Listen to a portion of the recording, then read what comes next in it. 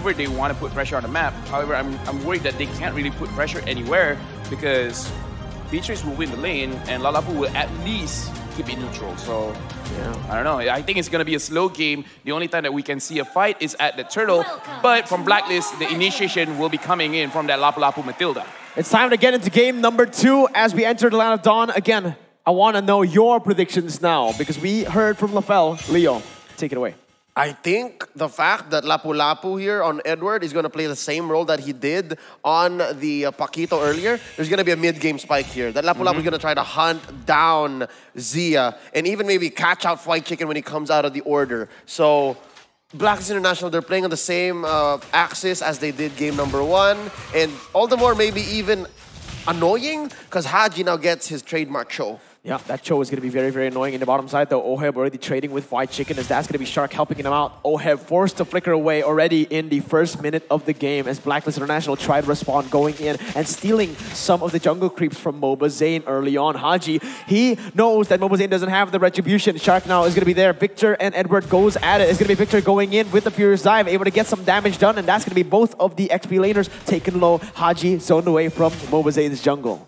Right now, Haji is basically 1v2ing. He's making sure that Bomazane as well as Shark, their rotations are going to be slow, and this will make Blacklist International skill much better coming into this the next turtle fight.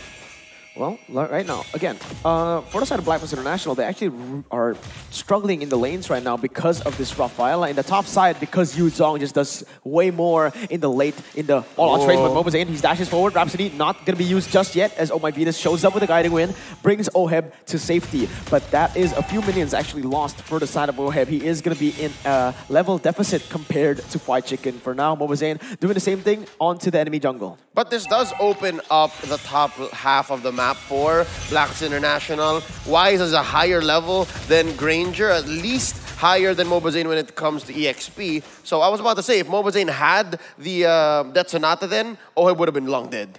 Yeah, Moba Zane already going to go and start up this turtle. Does a lot of damage on this Granger. Remember, Kimi can't really go for the contest early on, but Haji, he can do it. Now, let's see what they try to do. Haji going in with a Champu already, trying to zone away the members, and he's going to be Turtle's Retribution away. BTK picks up the first objective of the game, goes in for the Death Sonata, able to connect onto all 3 members, but no damage just as of yet. It's just a tool for poking for now.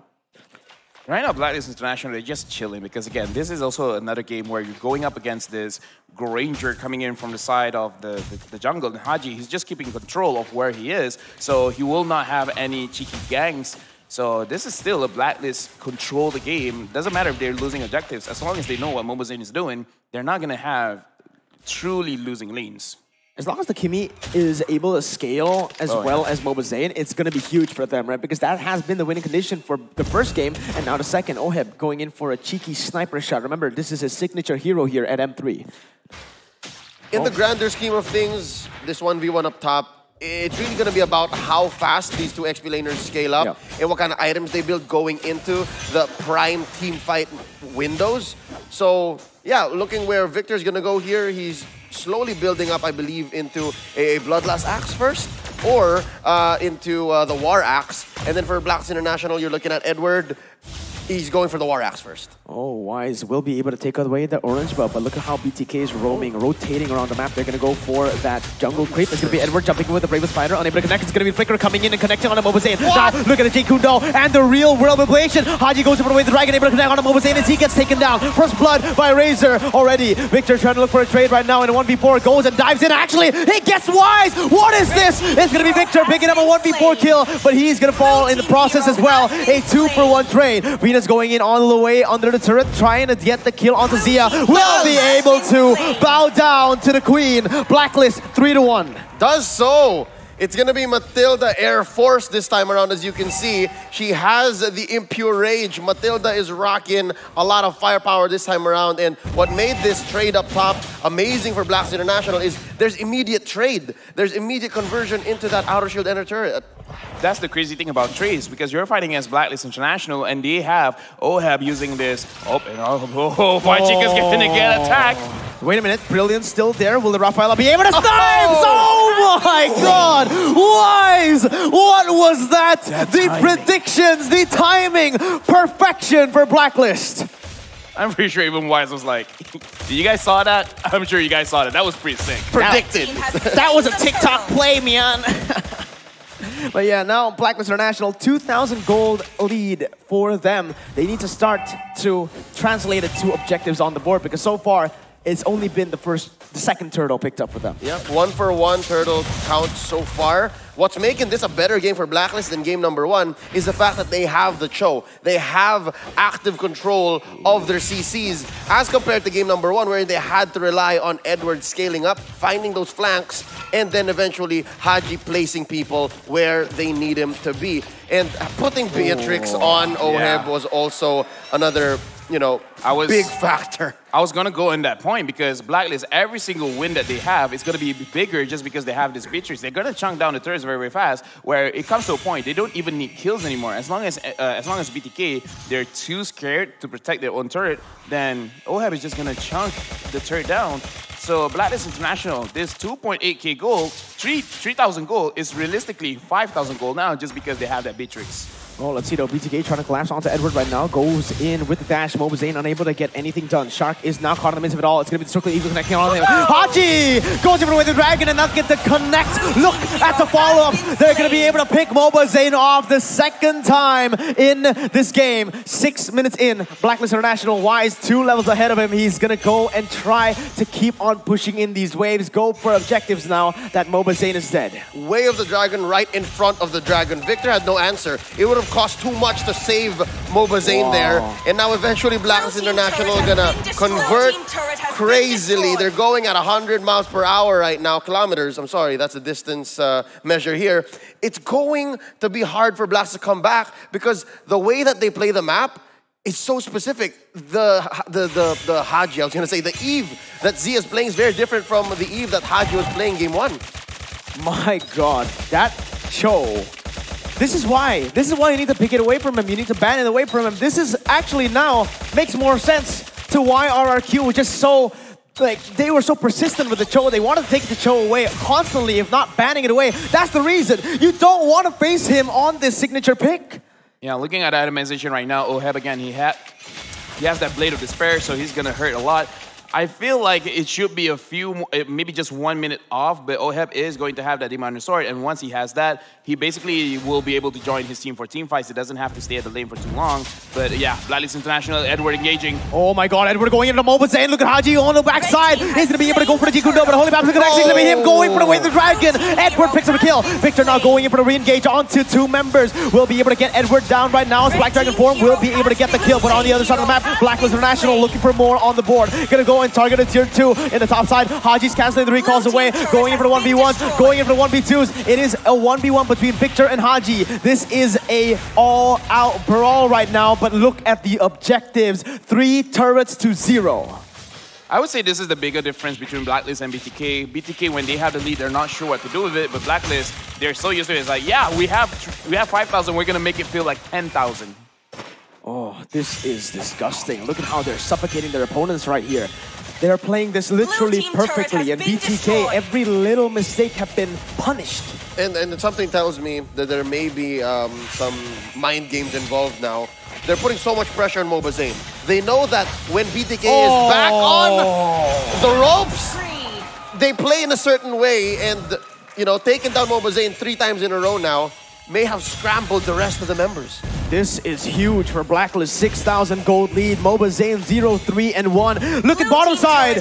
Edward going in aggressively onto Mobazane, not showing respect. This is what they need to do. Just constantly pressure this man. If anything, this might be the whole respect because Edward, he can go elsewhere. He can join 5v5s, but instead, he's keeping Mobazane down. So this is how much they respect Mobazane. This is how much they know how important his shot calls are. Haji going in very aggressively. He's going to be the Death Sonata connecting right now. Flashbacks to the game when Blacklist got taken down by BTK. The comeback is still very much possible, although the chances are getting lower and lower by the minute. Yeah, and actually want to go harder on a point. Oh my Venus getting caught out. Yeah, there you go. And there you go. That's what I'm trying to say. Edward jumping in with the bravest fighter is not going to be able to get anything. That's going to be a turnaround for BTK. Look at Wise though. He does so much damage onto the backside. Zio will be able to poke Wise a little bit. Mobazane, does he want to connect onto this? Does he want to go for the fight? The Lord has spawned. Haji as well. A 2-for-1 right now. And look at that damage. Half HP taken out just by that one ultimate. Maximum charge, point blank almost. Oheb though, drawing out the order. Almost disastrous timing for the side of Blacklist for BTA to come back with a team fight because they almost missed out the window on this Lord. At least they're fine.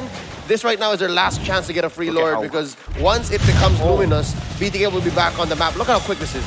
Huge pickup for the side of Blacklist International, but BTK, they don't stay quiet about it. They will take one turret for it. Sure, not the optimal trade, but it is still a good one right here as they can't look for anything on the board. Shark is still going to be able to dodge away. Circle Eagle all the way to the backside. It is going to be the Flicker saving Shark, but for how long? Edward is still chasing him down. It is going to get him out, and that is a trade, a turret for the Lord. I'm sorry for all Blacklist International fans, but I have to remind everyone of the nightmare that Blacklist, if they go a little bit too hard on the engage, because we have to remember when they go in with this Matilda and then suddenly they all just get kited out with Mobazane on this Granger, then BTK, they can't win a team fight. So yes, they are ahead, but they still have to be careful. They still have to show respect, not to go overzealous on the engagements. Oh, the Filipino sniper going at it on the turrets. This is insane.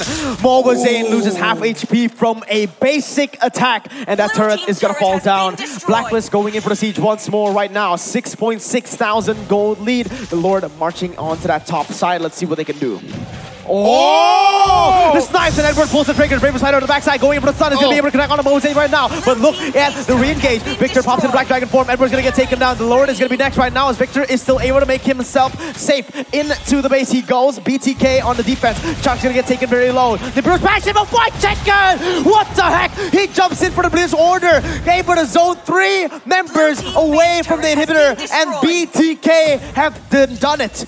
They've defended, but they've lost 2 inhibitors. That move almost killed 3 of them. Let's look at the itemization from White Chicken. He already has the Clock of Destiny, Lightning Tarantula, as well as the Holy Crystal. When he engages with that Chaos Brilliance, it hurts. Speaking of hurting, Victor over there is like, I don't want to get shot. Stop that. He's reeling from the maximum charge. Yeah, and as you can see from the itemization here, actually, they don't have a whole lot of magic defense. And that is going to hurt them in the long run. They've actually opted to go for that physical defense first.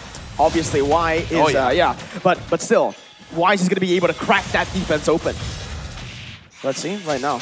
Edward jumping in with the Raven Spider. Shark is still a bit of cut away. It's going to be Edward taken very low right now. All of the damage coming out from this side of Blacklist and BTK, but 4 ultimates to only 2. That is the thing you need to look at. Slowly, that's what Blacklist International has learned in the past 2 team fights, wherein they were somewhat punished. They lost a lot in efforts to take down these inhibitors, but right now, that kind of pattern, that kind of movement from BTK that, oh, look, we can catch 1, we can catch 2, let's go all in. All the greens go away, all the dots. They still need to respect White Chicken, though. He can still pull off a Ruby DD. Conceal coming in. Oh, look at that. Oheb going in for the snipes. Haji is right there. The Conceal is there. Mobazane gets taken out to half HP as Blacklist International look for the siege once more. Oheb just being Oheb, going for the snipes. The Filipino sniper chunking at the base. 1 more shot is all he needs, but he is going to go back. He's going to wait for the mini waves as they control that purple side.